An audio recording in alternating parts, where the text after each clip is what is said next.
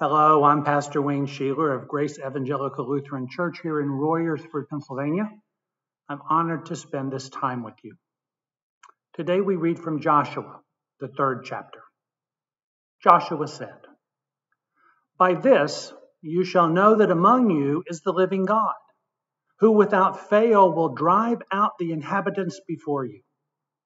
The ark of the covenant of the Lord of all the earth is going to pass before you into the Jordan.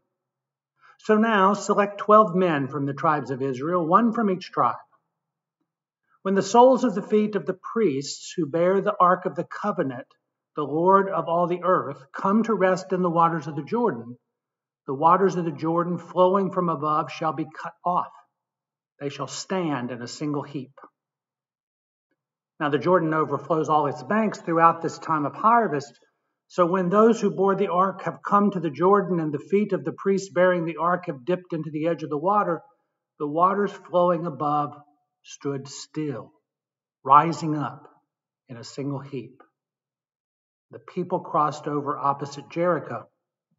While all Israel was crossing over on dry ground, the priests who bore the ark of the covenant of the Lord stood firmly on dry ground in the middle of the Jordan, until the entire nation finished crossing over. You may recall parallels in Scripture. The Exodus out of Egypt. After all those terrible plagues in Egypt, Israel departs from Pharaoh and heads off. And a pillar of cloud leads them through the area to the Red Sea, and then through the Red Sea on dry ground. On the other side, after the sea has collapsed on the Egyptians and they are free in the wilderness, not long after they've escaped, God handed down to them the 10 Commandments. These commandments were placed in the Ark of the Covenant that could go among the people and lead them on their journey in the wilderness. This ark, now a visible representation of the presence of God, of God's almighty power, goes before Israel to all the places it goes.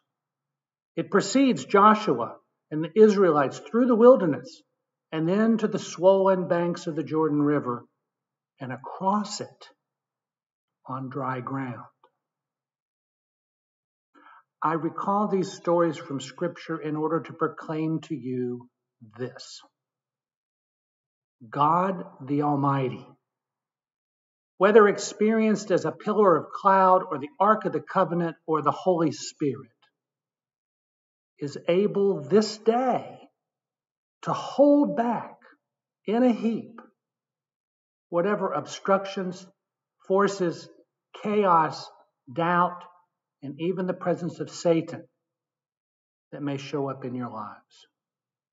Is able this day to handle whatever you may be facing. Is able this day to make a path for you to go forward.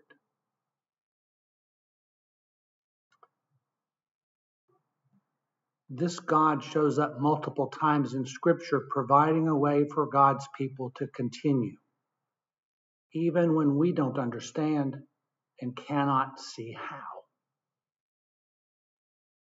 We can trust that our God is always present, always in the midst of whatever it is that we are facing, always willing to journey with us through anything.